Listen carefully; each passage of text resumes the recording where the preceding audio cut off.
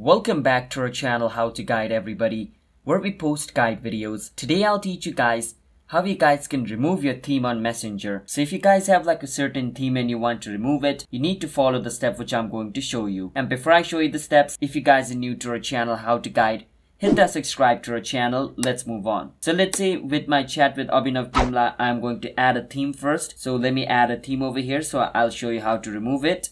I click on select. So my theme has been changed, as you guys can see. So this is basically my current theme, alright? So if you guys also have a theme like this, not like this, any theme, doesn't matter. You have it and you want to remove it. You want it to be like a default messenger. Then what you need to do is go on the chat. So right now I'm in chat with Abhinav. So let's say I want to change this theme. What I can do is click on his name at the top where it says Abhinav Timla. In your case, it's going to be the person's name, whoever that person is.